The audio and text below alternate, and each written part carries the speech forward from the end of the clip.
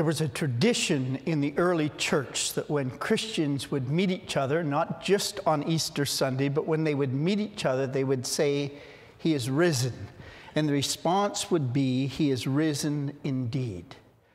Let's try that this morning. Christ is risen. He is risen indeed. Do you believe that? Yes. Well, the early church struggled a little bit with the resurrection.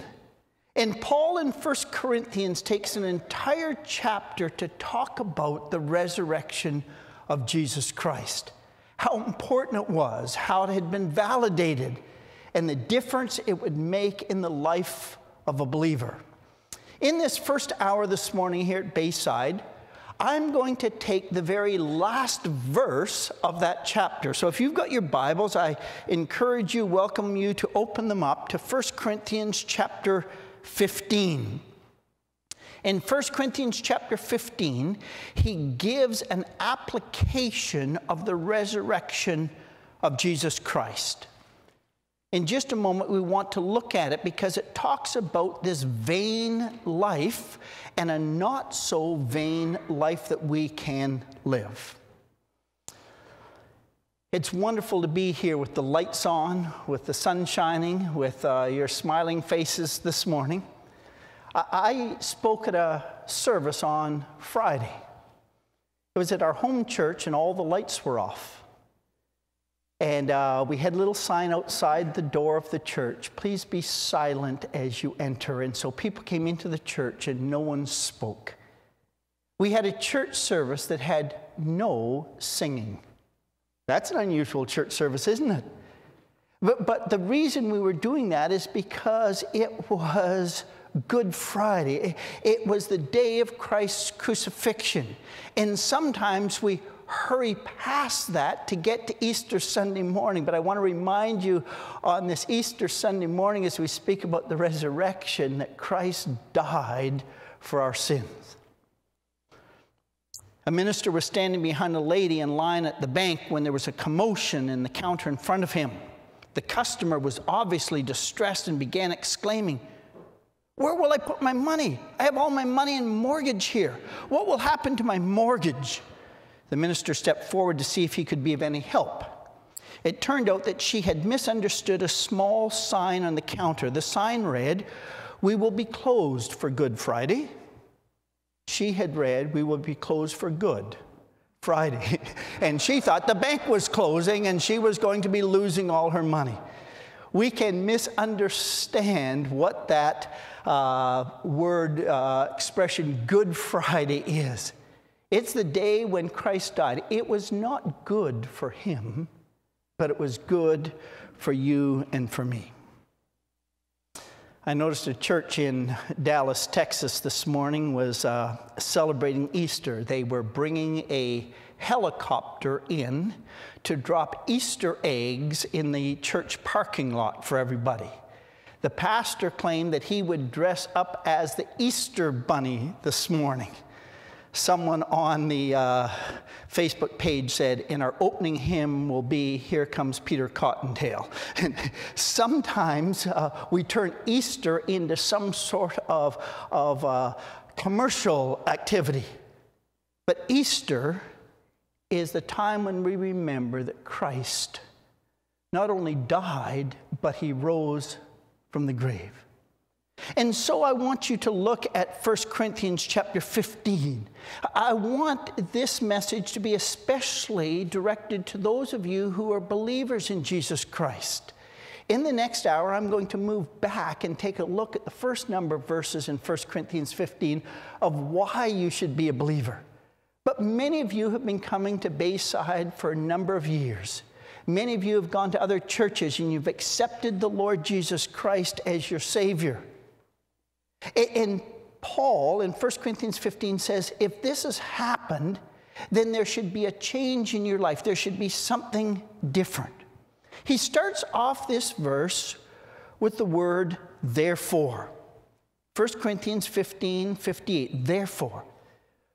When you study the Bible, whenever you see a therefore, you ask, what is it? Therefore. And it means that it's what he's about to say is being based upon what he has already said.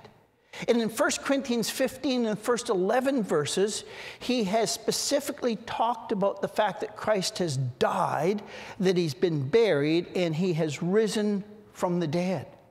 In verses 12 through 34, he spends a great deal of time talking about the fact that since Christ has risen from the dead, it means that we too will rise from the dead. It means that life will not end when we die physically on this earth. It means that there is a future, there is a resurrection that will come.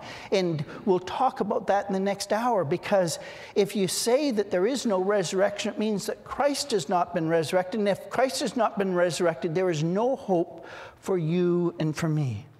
He goes on to talk about the fact that we will have glorified bodies.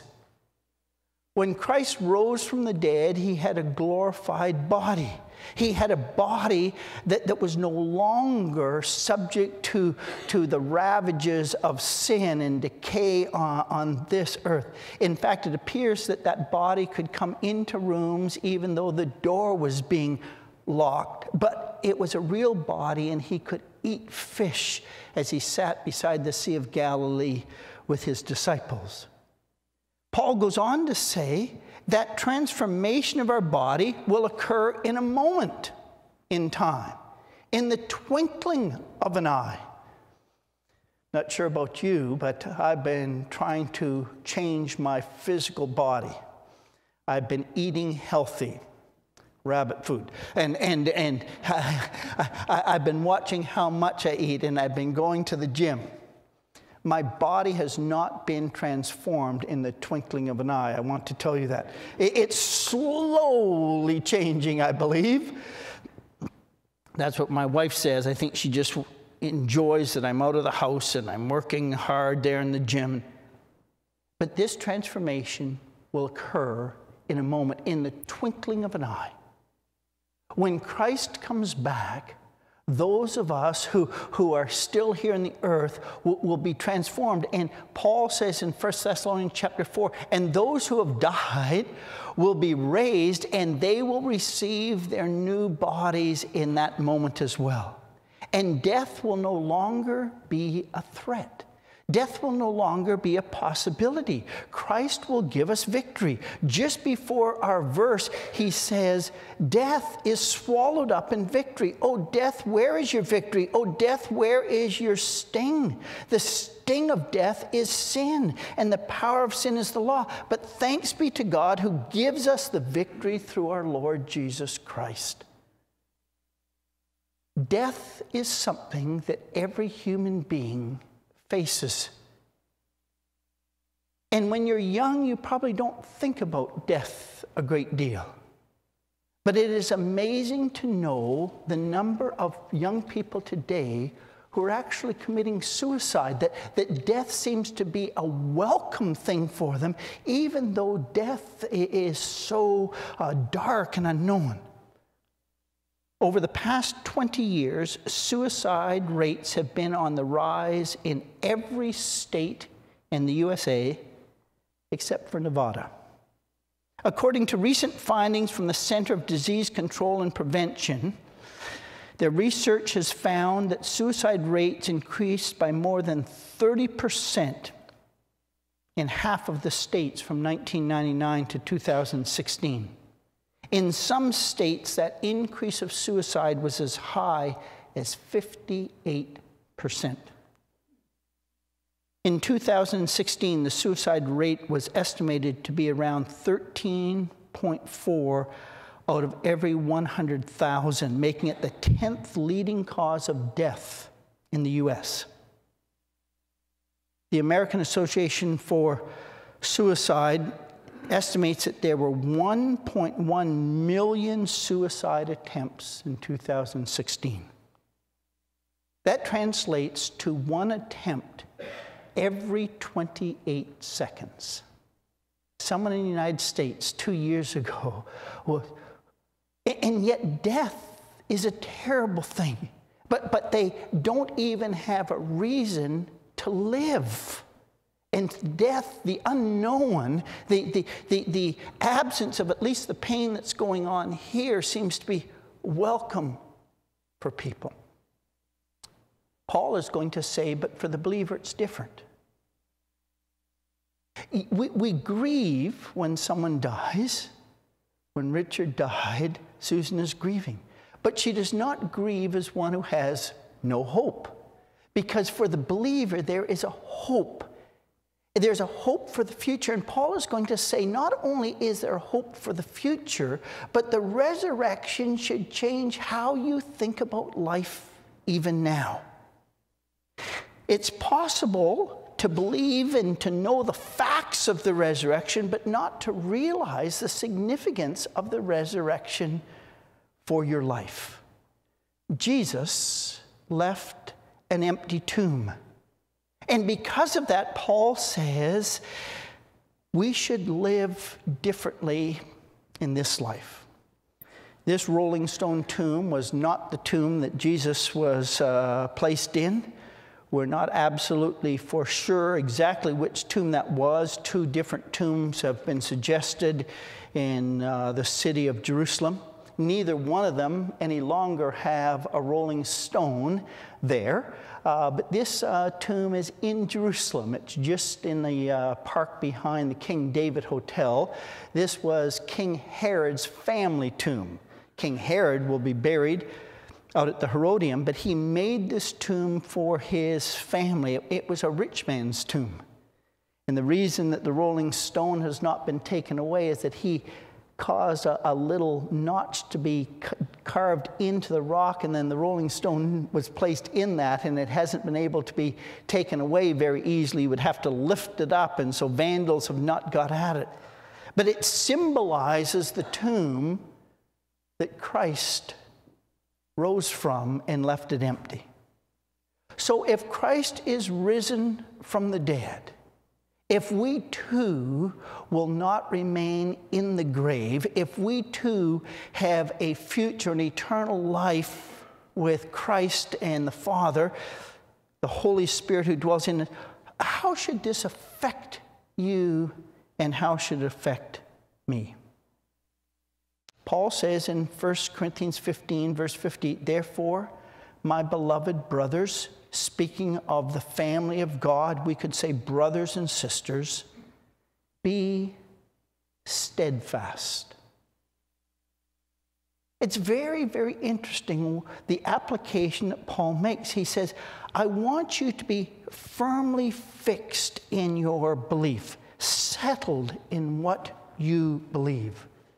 The resurrection of Jesus Christ should settle your mind.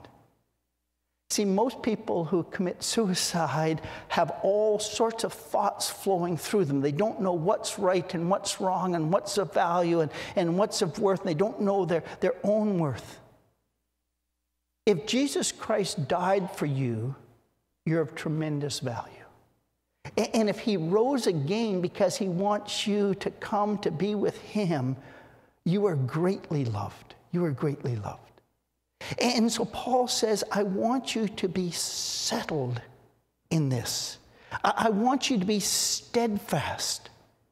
There are all sorts of people today who are coming along with all sorts of theories, with all sorts of religious ideas, with all sorts of philosophical ideas. And Paul has said at the beginning of this chapter, there is one thing that is most important, that Jesus died. The evidence, the fact that he died, is that he was buried, and then he rose again. Be steadfast in your mind. When the challenges of life come to you, when you get the diagnosis of cancer, when you get the diagnosis of some disease or whatever, what will your mind think of? Paul says you can be sure of this.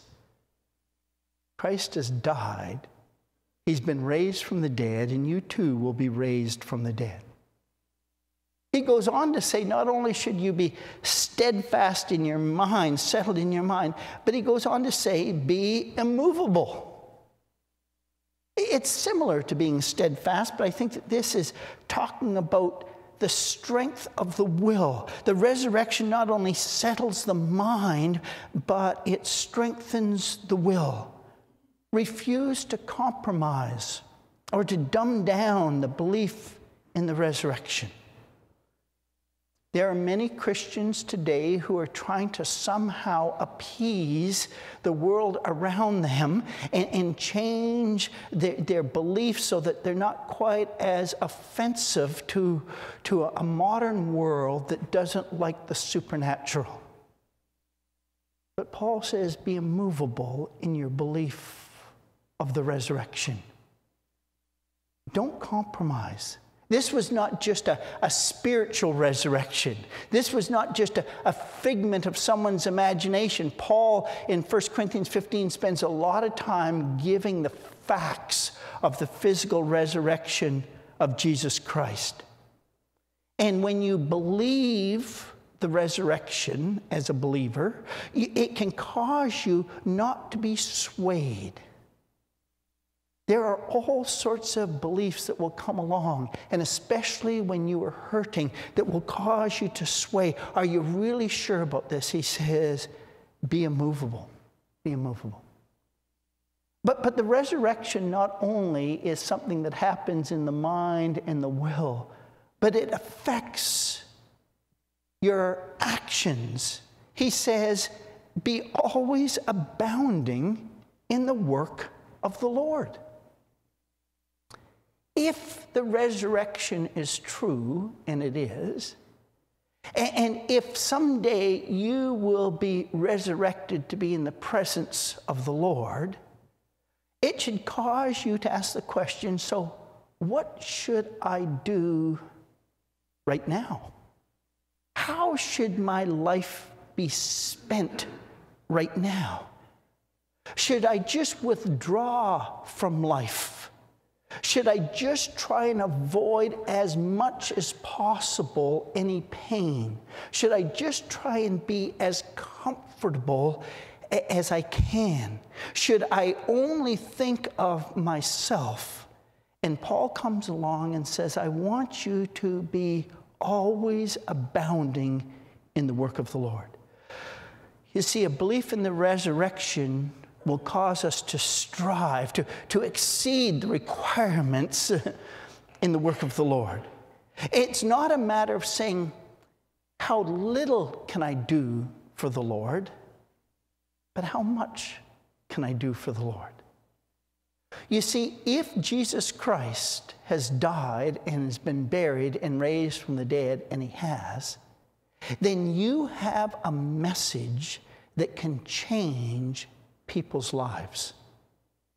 There are people, not only the ones committing suicide, but the ones who are living around you where you go to work, where you go to school, who do not have any secured hope for the future. They're living for something that allows them to continue to live. And in fact, they may have a hope that is based upon some sort of philosophy. But no other religion can come to you and say, the person who founded our religion conquered death. See, death is what every person will experience. It's a result of the fall. When God created Adam and Eve, he did not create them to die.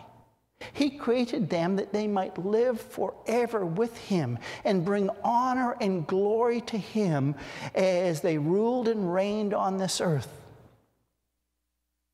But our great-great-great-great-grandparents, Adam and Eve, decided that they would not listen to the word of God, but they would strike off on their own to decide what for them was right and what for them would bring pleasure. They saw the fruit.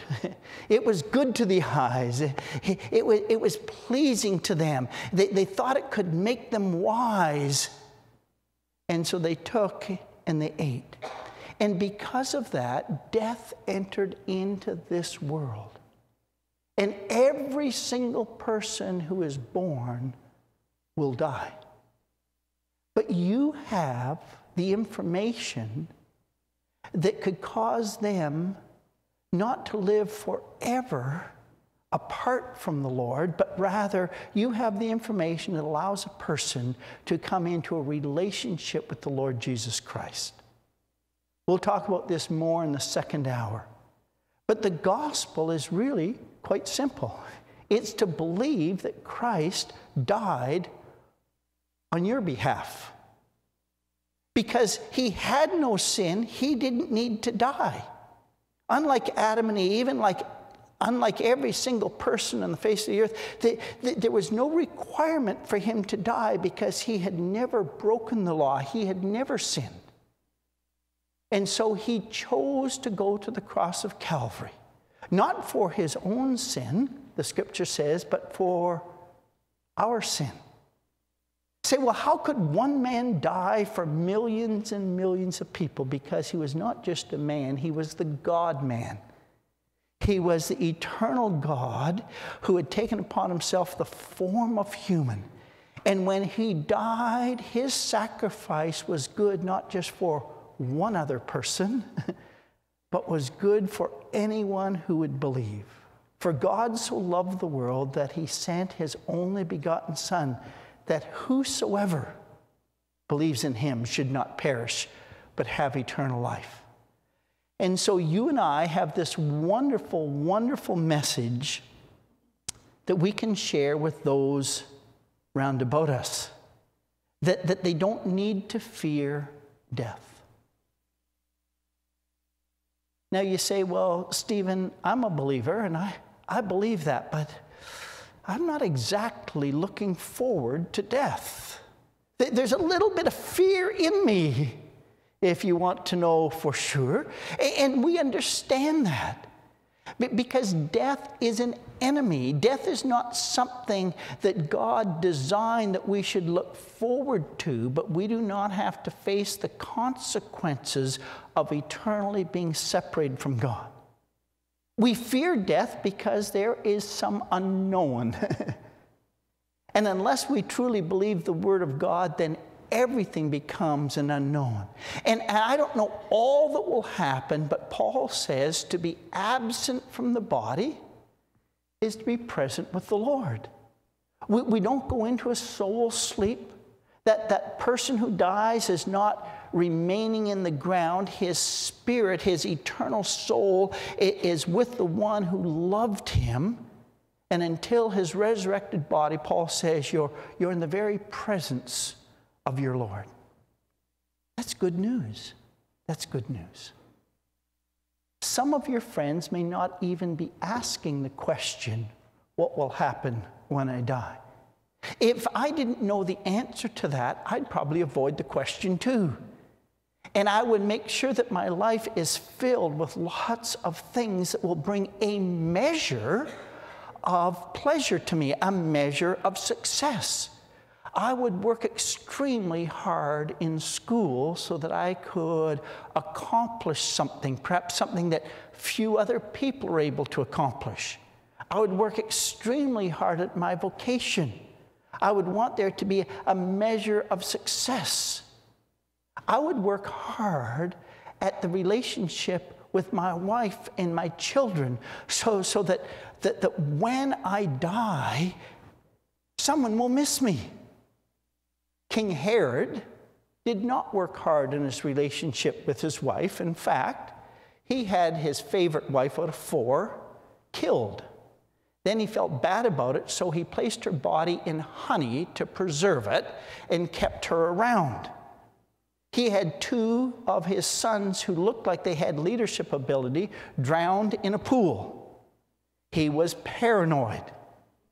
And when he took sick and he was down there at Jericho, he demanded that they round up all of the leading Jewish elders and professionals from that whole area, and he put them into the hippodrome down there in Jericho. And he ordered his soldiers that when he died, that they would kill all of those Jewish people, perhaps up to 7,000. He said, there will be weeping on the day I die. Isn't that a terrible thing? He knew that no one was going to weep for him, that there might be a party instead. As it turns out, his son Archelaus did not have all those Jewish people killed, although Archelaus went on to be a terrible, terrible ruler like Herod. This was the man who had killed all the babies in Bethlehem. This was the man who had gone after all sorts of anybody who defied him. He, I think, knew that when he died, no one would miss him. But there are people who do things positively so that when they die, someone will miss them. They will give money to an organization so that their name will be put on a building or on a pew or on a pulpit or something, so that at least in some way they will be remembered. Paul says, do you want to make use of this life? Do you want to have this life as something that is significant? Then I want to encourage you to abound in the work of the Lord.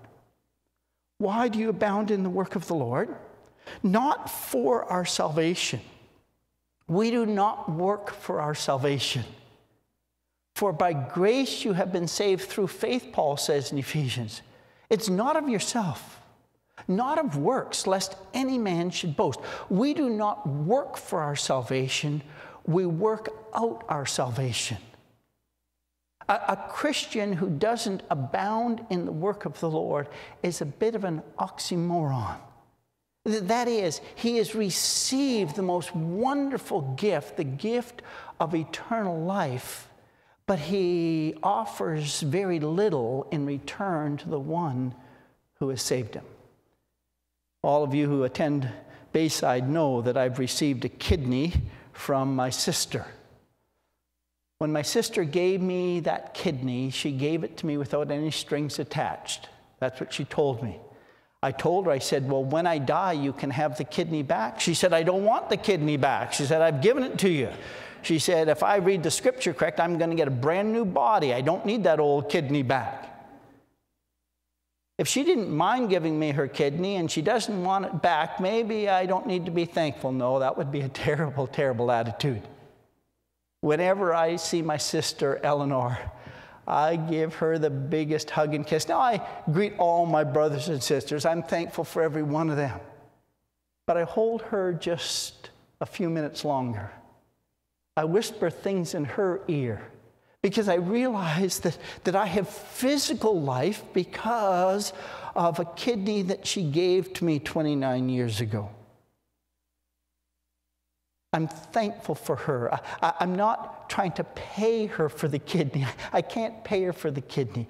But my heart is a heart of gratitude. And so Paul is suggesting here that we abound in the work of the Lord, not merely out of a sense of duty or obligation, but really out of an attitude of gratitude.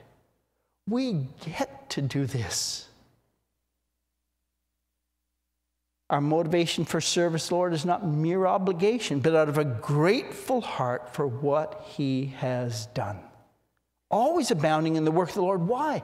Because you know that in the Lord, your labor is not in vain. You see, if I spent my whole life teaching you that if you only did this exercise or ate this vitamin or did this, that somehow that would preserve your life and that you would have no problems, and then it didn't quite happen that way, I would have taught in vain. But Paul is saying when we talk about the resurrection, when we are steadfast in our belief, when we are immovable in our will, when we abound in our actions, we understand that this is not just for this life, but it's not in vain. It is good. It's valuable. There will be rewards for resurrection living. What you do for the Lord has eternal value. Our pastor is preaching in our home church this morning, and then at, I think, 1:30 or 2 o'clock in the afternoon, he'll be getting on a plane to go over to Hungary. Those of you who know me well know that I've got a family living in Hungary. I asked him, how much can you bring over to our kids? He said, well, I do need to bring some clothes, so leave me a little space in my suitcase. I said, okay. I said, I'll give you an extra suitcase. Can you take that? He said, sure. So we've got 50 pounds of shoes and candy and marshmallows and peanut butter, all the things that they can't get there in Hungary. So they're going to have a great Easter tomorrow. I text them today, Happy Easter, but their Easter is going to occur tomorrow.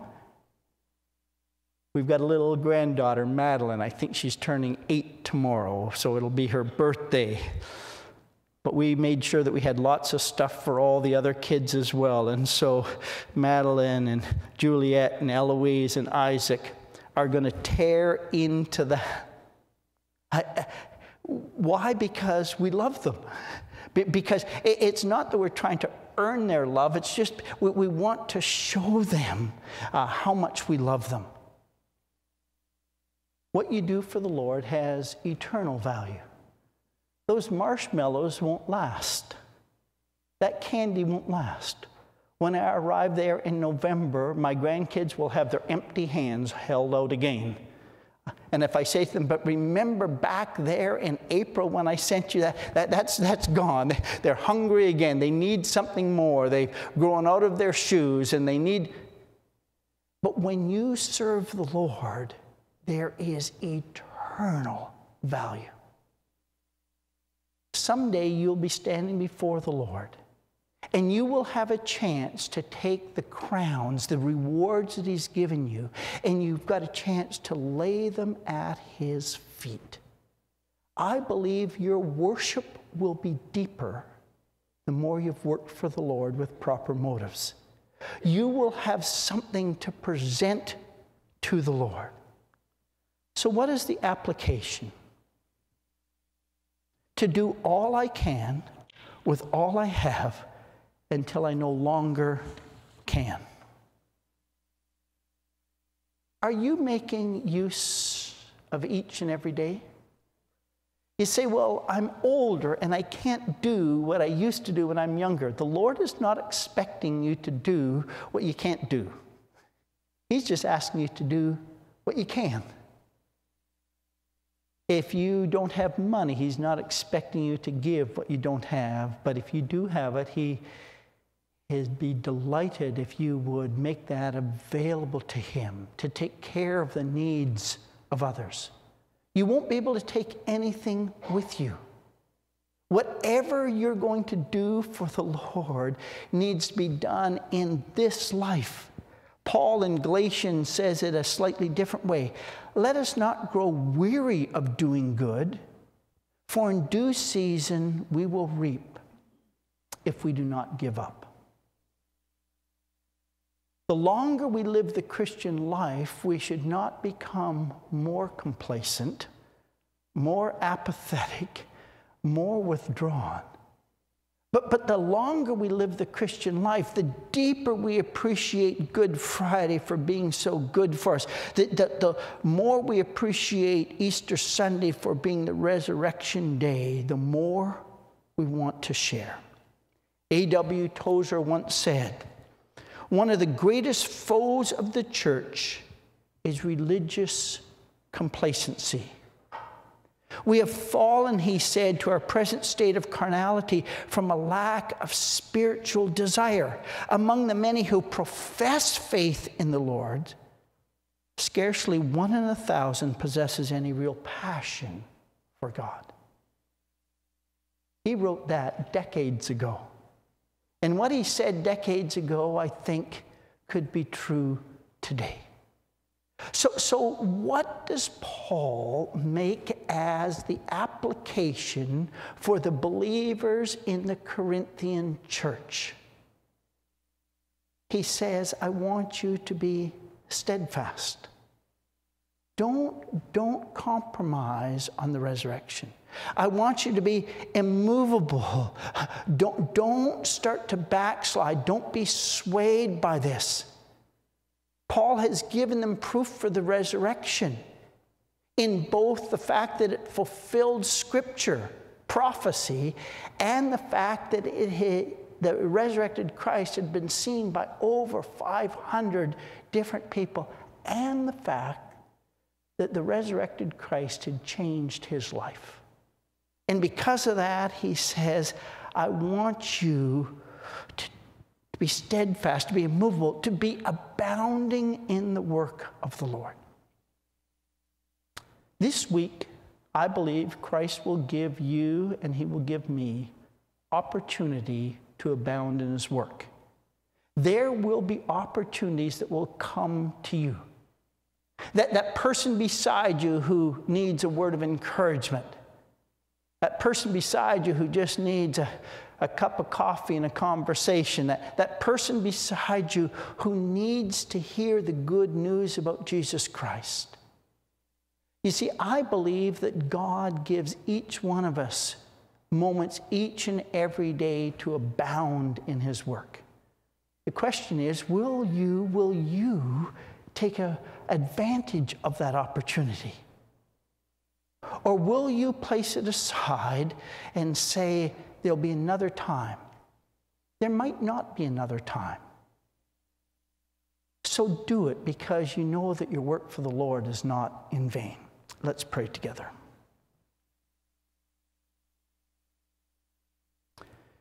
Father, please forgive us for coming on Easter Sunday morning and celebrating with a smile and with a new dress and a new tie or whatever we might have brought, and celebrating and not letting that affect our lives this coming week.